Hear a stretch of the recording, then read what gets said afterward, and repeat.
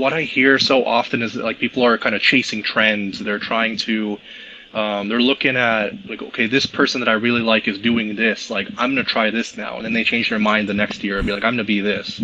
And that's of course the nature of the artist. Like, you want to explore all these things, and your creative mind is going wild, and you want to do everything.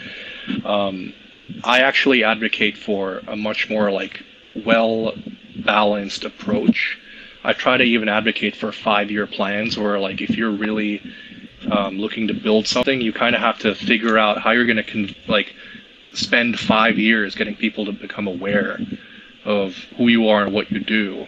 And if a lot of that time you're really doing what a good mentor of mine calls dark work. It's that work that you do when nobody's looking.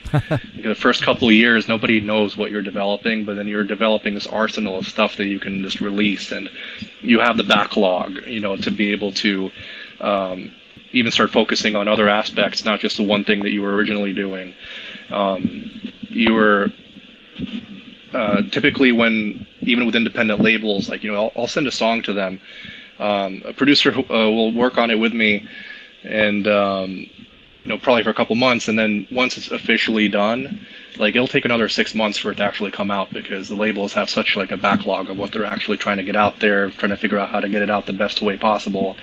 So that in itself, if you start like right now, it'll take at least a year for you to really start seeing the fruits of your labor, if you want to like properly secure the opportunities that you deserve.